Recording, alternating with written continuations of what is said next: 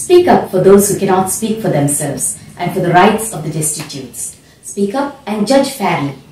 Defend the rights of the poor and needy. Proverb 31:8-9. Every human being has a right to thought, conscience and religion.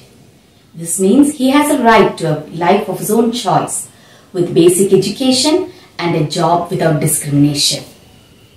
He also has the right to a dignified and decent life to help develop his human personality. Globally, the need for the protection of human rights has been felt from ancient times. But the United Nations first recognized this right in the year 1945. In the year 1948, a comprehensive body of human rights law was adopted by the United Nations General Assembly. This was done on the 10th of December 1948. Hence, this day is being observed as the Human Rights Day. This day is a reminder for us that we have to take action in our daily lives to uphold the rights that protect us. This day is observed with conferences, meetings, exhibitions and awards.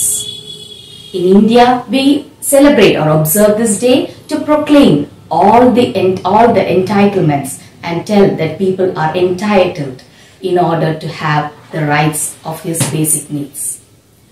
Human rights is divided into two, the civil and political rights and the socio-economic and cultural rights. According to the civil and political right, everybody has got equality without discrimination. They have the right to live a humane life without torture and also the right for a fair trial, for fair and free speech and thought. They also have the right to choose a religion and faith of their own choice. The socio-economic and cultural rights gives a person the right in his workspace. This is a basic right where man and women have got equal pay and have got the chance to form any trade union. They also have the right to have social security in old age and unemployment. He also has the ability or the right to marry a person of his own choice and to get health care when required. All human beings also have the right to choose their own cultural life.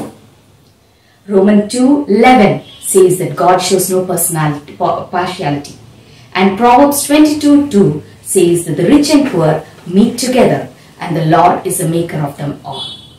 So let's join and celebrate freedom, equality and human dignity through the observance of Human Rights Day. Thank you.